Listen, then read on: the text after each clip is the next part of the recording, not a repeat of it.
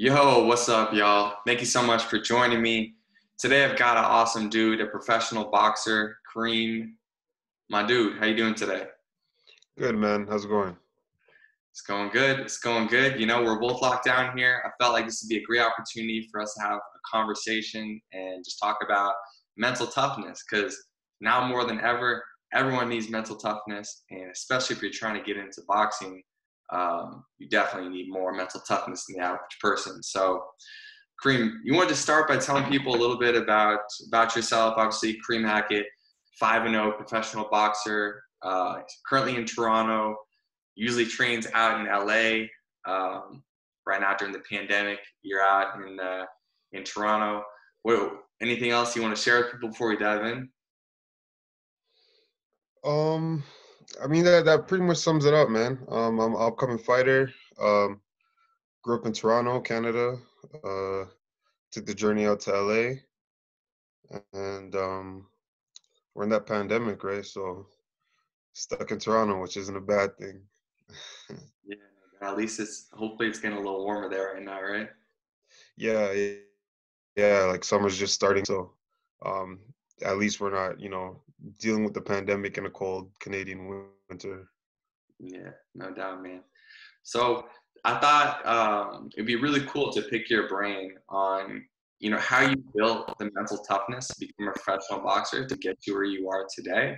And hopefully people can kind of learn through your journey how they can cultivate it themselves. Because big picture, the average person, when they think about a professional boxer, it's probably like a really scary concept. They're like, yo, this guy's life is like kind of scary, like your average day at work is like a guy trying to punch you in the face, right? So you have to be like very mentally Yeah, strong to be able to persist and to be able to go into that and put yourself in the fire every single day.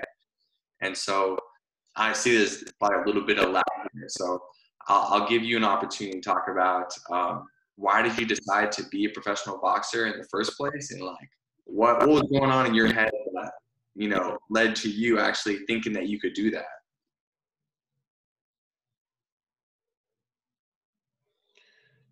Um, well, I would say that pursuing professional boxing was purely out of love. I think it's hard to cultivate mental toughness without like an extreme desire, and that desire usually comes from love, right? Like you develop a passion for something and then you decide to pursue it, and because you love that thing and you develop through that thing, you have a willingness and understanding that it's not easy, but with that willingness, you decide to day. Yeah. Okay. So what was the first time that you were introduced to boxing? Oh man, the first time I was introduced to boxing, um, I think I was like five, like 4 or 5. Um, I used to watch Friday Night Fights on for us it's TSN, for you guys ESPN. Um, yeah, Friday Night Fights. I think the first fighter that caught my eye, which is it sounds weird now looking back, but is Paulie Malignaggi, because he used to always come into the ring like very flashy and with these crazy haircuts. And it was his hair that first caught my eye, and then I started watching it, and just been obsessed with it pretty much ever since. Yeah, but there's a big leap you have to take between watching it on TV, like many kids did, to become a professional boxer. So when you saw that, you're like, all right, I want to go to the gym. I want to start doing what these guys are doing. Well, it wasn't that simple for me because, um, like the way I grew up, it was just me and my mom basically, and anything I wanted to do was pretty much up to her as like a child. So, no mom really wants to put their kid in boxing. Like, it's very unlikely. So I remember just becoming a fan that early, and then I wasn't able to do it then. because you need your mom and you don't really make a lot of money as a little kid. So as soon as I was able to get a job, or as soon as I was able to get a social security, to get a job, I went and got that. Got my first job at like this department store that's not even around anymore. It's called Zellers, and then I took that first check and I went to the gym. Pretty much never left. Yeah. All right. So, were you afraid at all to get in the ring and spar for the first time? It was more fun because like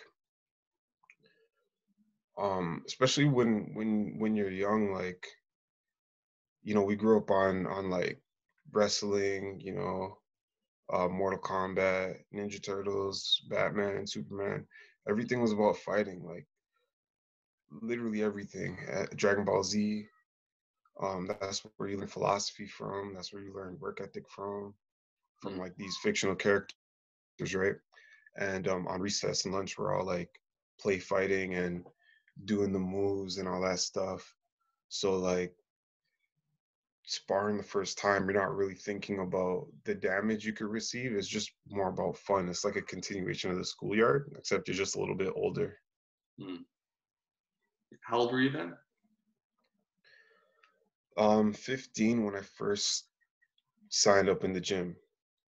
Mm. And had you Yeah. been in like, had you and your friend, did you used to fight before that? Like, or was your first Oh time yeah. fighting in the gym? No, no, no, no. So like in elementary school, we were always like play fighting. Sometimes it gets real. In high school, I remember at lunch, somebody brought boxing gloves to school during lunch, and we would always go to the bathroom and set up fights, or we would go to somebody's backyard and set up fights. It's kind of stupid looking back, but it was like crazy fun. Yeah. And when during those experiences did you realize, oh wait, I'm I'm kind of better than everyone else at this? Um, I think I just noticed that I had better strategy than other people. Mm. Like people just weren't strategizing. And I was like, he's gonna throw this big haymaker from his right side. Why would you walk into it? And I Mm. just when I would like ask them questions after the fight, like whoever fought or if I fought, I would just ask those kind of questions, and I just noticed that people just don't think about it like that. And I started thinking like there's something I could really do, and that I have a talent for it. Yeah. But that's not normal. You know that, right? Like most people, when they think about fighting, it's like a fight or flight response. They're like, oh shit, someone's gonna hit me. I'm gonna throw haymakers. I'm gonna do whatever it takes to be okay in this situation. Why do you think you were able to kind of like sit back and strategize?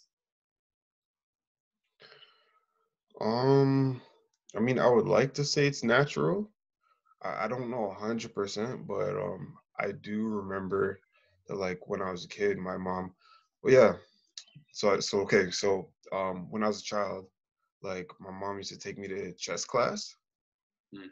or like a chess club, and Mhm. I used to have to play chess with these people, random kids or sometimes adults, and I think it was a thinking from that because it was very like if someone's going here, they're trying to do this. So if they're trying to do that and you see them maneuvering this way, you have to maneuver in another way to like counteract it. Mm. So it might be natural, it might be chess. I don't know. Yeah. No, that Yeah. probably definitely planted a seed there. Because yeah, fighting, like the normal human instinct around fighting is to not strategize. I feel, it's to like everything goes like this, it shrinks down for most people, where it sounded like you had like the ability to like widen your perspective and be like, what's the move that's going to come after this move? If he does this, maybe what should I do? Whereas I Right, think most people are just like so caught up in the moment they can't even do that. right. And that's another thing you notice pretty early on too, because like like smartphones became a thing in our generation. I think like right before smartphones, we had like flip phones with these little rinky-dink cameras. But either way, cameras were still around, and everyone wanted to watch themselves and like post, post one of their sparring clips or whatever. So like you recognize the way you feel versus how something looks, Mm, and it's like very easy to notice that, you might have you were sore or unsafe, whatever, or stressed, whatever it is. mm, interesting. Okay. So I feel like most people would think about a boxer, they're like, okay, you just have to be really mentally hard to be able to like put yourself in that situation. Do you feel like you view it much differently in that then? Like you view it more as like a game of chess than I have to go do this really hard thing where it's going to be really violent and scary. Yeah, I look at it more as chess. Like if I'm walking in there, chances are I know at least something about who I'm walking in there with. And basically it's kind of like rock, paper, scissors. This guy is really good at throwing rocks. Okay, so I'm gonna be really good at catching rocks with paper, or paper and scissors, whatever it is. Yeah. Yeah, I hope that answers the question. Yeah, yeah, for sure. So you're definitely more of a strategic minded person. Well, I'm sure you've had people ask you before, hey man, like, how do I get, I guess, on the same level as you mentally where I can go step in the ring and I can think about strategy instead of like just thinking about survival. Right. So I think everybody's different, and I think everybody has attributes that they can use successfully. Like when I look at all the guys at the top, um, I look at everybody like a pie, um, a pie to make like a fighter, like how you would make a pie for like apple pie, and it has certain ingredients, and everybody's personality is different, so every pie comes out different, but they're all good still. I don't know if that makes any sense. Mm-hmm. So basically, I think it all just boils down to just knowing yourself and just trying it and observing yourself and seeing how you what you take to and what like what comes naturally to you and what doesn't come naturally to you, and then you can kind of double down on those good things. So for me it was strategy, right? For somebody else it might be toughness or strength, for someone else it might be getting out of the way. um whatever it is, everybody has something in them, I think, to be like at least in the top 20%. Interesting. Top 20%. If yeah, if they choose to exploit it. Yeah. So for you, it's definitely not as much about like just being real mentally hard. It's about becoming really self-aware, right? Yeah, because um like you kind of want to go with your natural flow, like everybody natural without being taught, everybody fights in a certain way. It's very embedded in your character and personality. We all have traits that make those things. Mm, So I think when everybody figures themselves out is when they can figure out a great fighter or a great artist or whatever it is. It's just a lot of self observation there, uh, and trying again. They just have to, all they have to do is commit to trying again, and if you go in to keep trying it again, you will have to observe yourself and get to that point. yeah. So how long did it take you before you were able to gain this level of self-awareness around like how you should be fighting? I think I was lucky because um I was so when I first went to the gym, I was in high school. At the same time, I was speak class, and philosophy kind of opened my mind up to what the mind can do, and like what things like just like recognizing certain beliefs, or that like I think therefore I am, like stuff like that. Hmm. Um, I was also reading too, so I was reading certain books like My View from This Corner, um, by it's by Angelo Dundee. He was Muhammad Ali's trainer and Sugar Ray Leonard at one point, and some other notable champions. But I'm not sure if that answers that question. Yeah, sure. So you learned from people who were deep in the game and had a ton of experience, and you kind of pulled it from there, right? You kind of heard what they were saying and Right, right, right, reflected on yourself. right, right. So learning from that, and then learning from my own personal experience, what's going on with you personally, and talk between the two from your seniors, whether you know them or not. We all have seniors or confined mentors. We don't need to have a personal relationship, but yeah, mentors and books in the books and on TV and in interviews, and then also with what I was learning and observing with myself. Hmm, interesting. Yeah.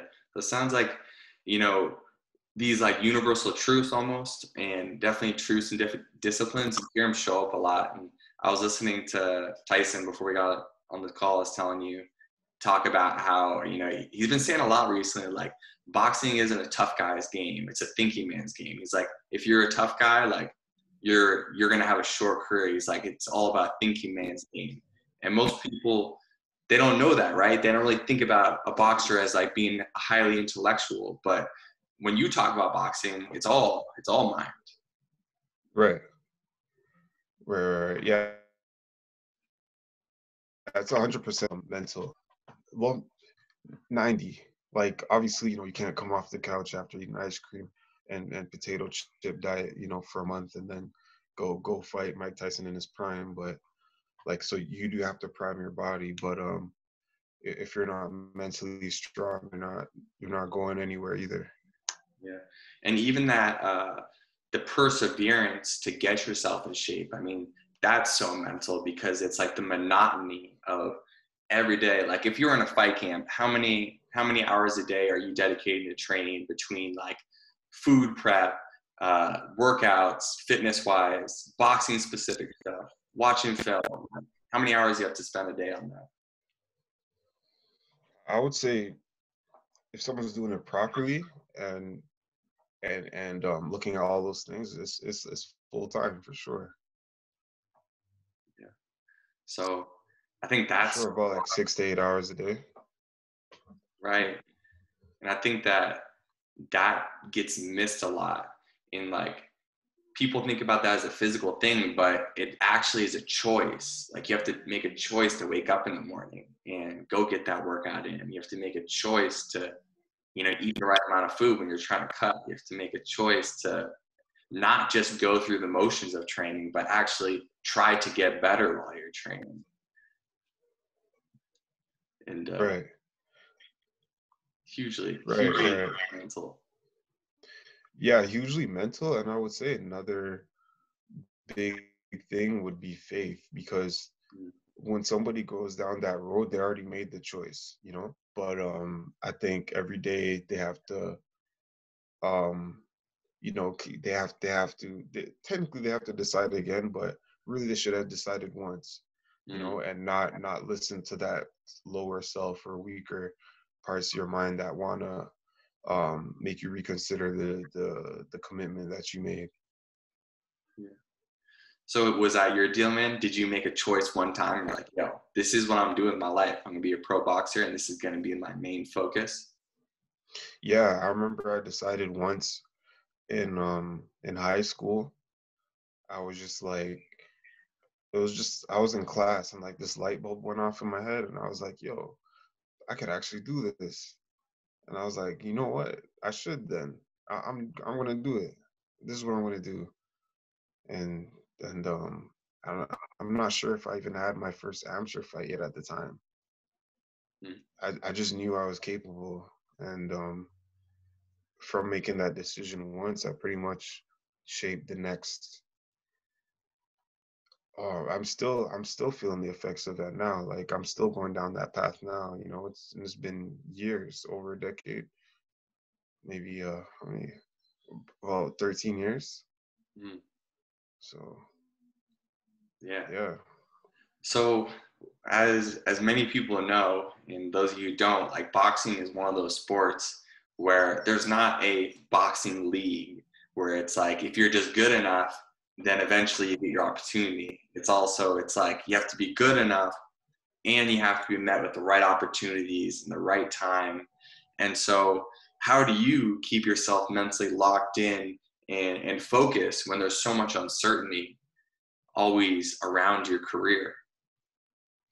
Right. I think that can be really challenging, especially when especially if when you come to those like short-term issues, you know what I mean? Like if someone is having a hard time maybe living in a certain area or having a hard time at home anyway or financially, whatever it is. And it may feel very immediate, but if you're able to think about things in a longer sense, like longer term, you'll realize that those things that felt so immediate that want to knock you off path are very, very small, Mm, are super small. And it's just about sticking to that vision every day and just understanding that that's the bigger picture, and that some days you might not have a lot of money, some days you might have a ton of money. Either way, you still have that one singular mission that you need to accomplish. yeah. So what's your mission, Kareem? To be a world champion. World champion? Light heavyweight specifically? light heavyweight Light heavyweight world champion, and then anything else from there, ideally cruiserweight after that, and heavyweight after that. But first things first, light heavyweight. You want all the belts?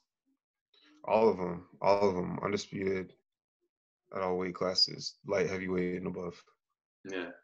So looking at the other light heavyweights right now in your division, um, who would you like a matchup with? Who do you feel like you match up well with? So who's champion right now? We got Artur Beterbiev, we got Dimitri Bivol, we got Jean Pascal, um, and I believe I'm not sure if there's one Kovalev. more. Oh no, Canelo. Oh, and Canelo. How could I forget Canelo? Yeah. Um, I like my odds with all of them, to be honest. I think I bring things to the table that they'll have a hard time dealing with, if they could even deal with that. I really don't think that they can. So I like my odds, man. Yeah, hell yeah.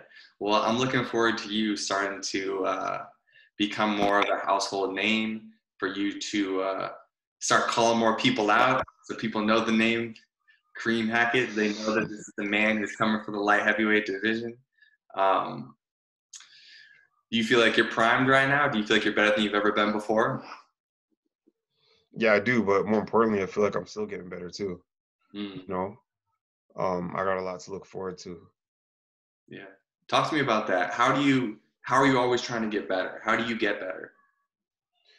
Um, well, when you're in there every day, you start to I guess take inventory of what's going on and what the full picture is, kind of like a video game, like in like NBA 2K, and you create your character and you have like X amount of like certain stats like speed or strength or smarts, whatever it is.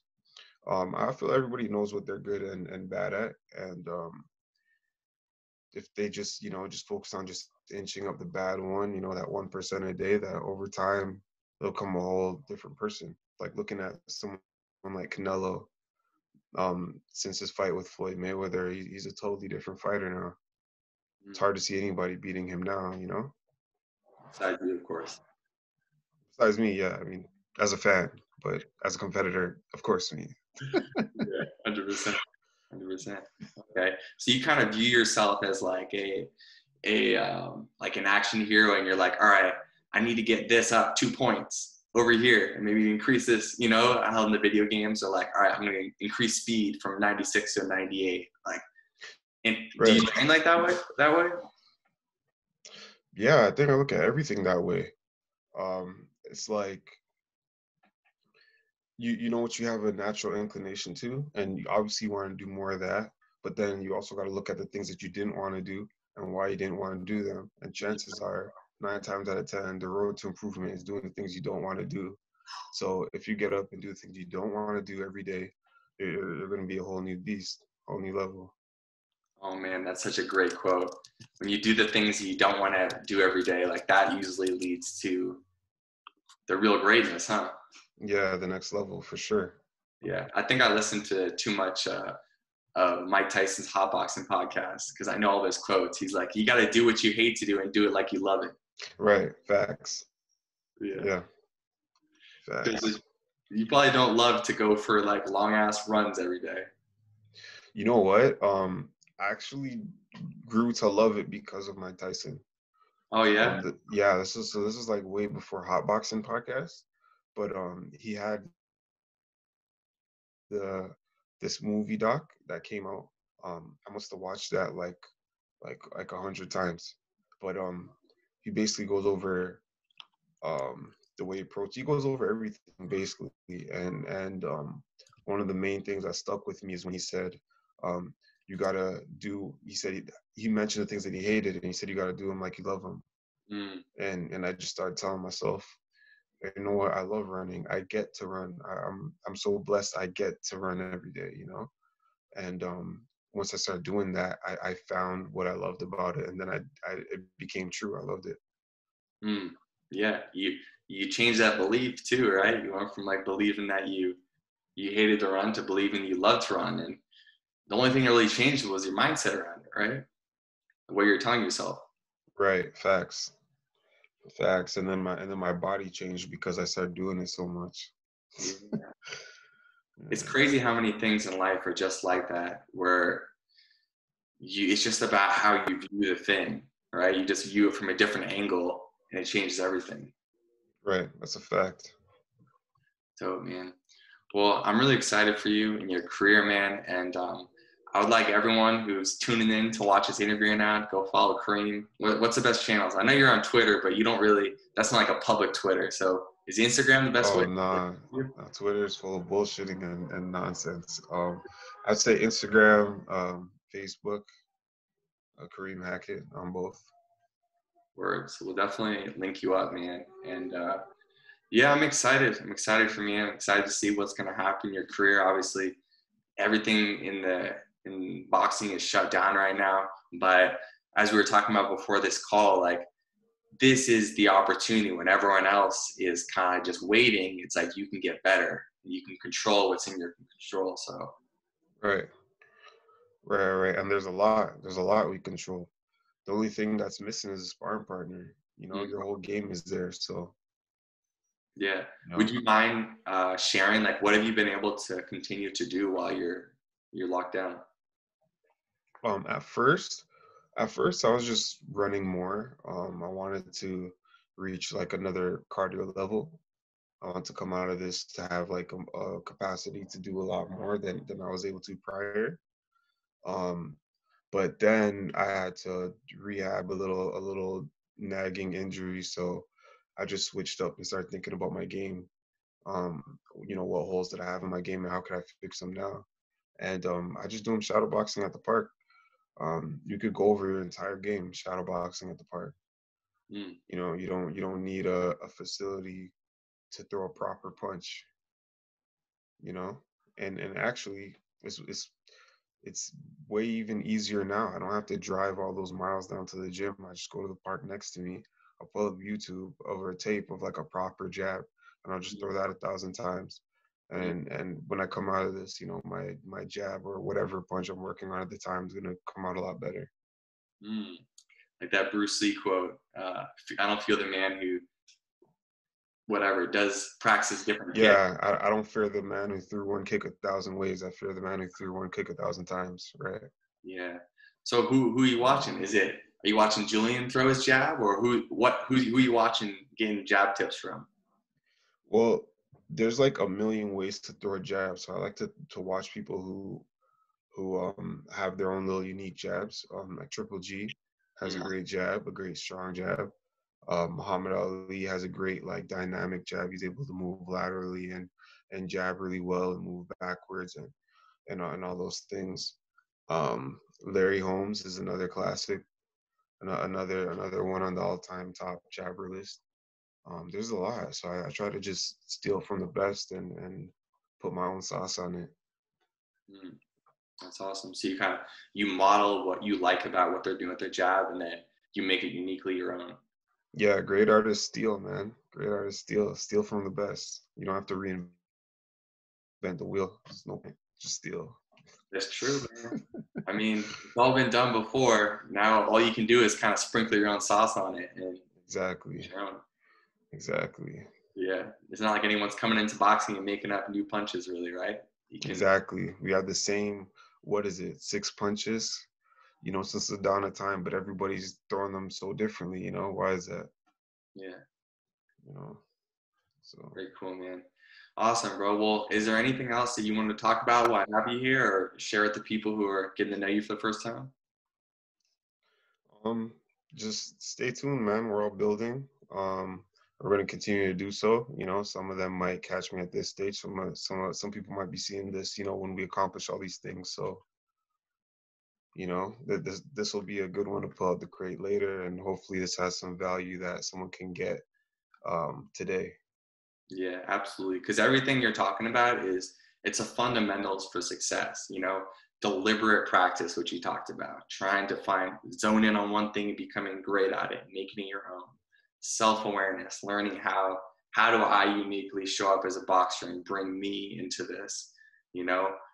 Doing what you hate, doing it like you love it, changing your mindset so you can stay consistent. I mean, all these things are what make a champion, and it's awesome because you're 5-0 right now, so you're early in your career, but people are gonna see you when you're 30-0, and you're gonna say the same shit. You're gonna be like, hey, Yeah, I'm doing what I've been doing. facts.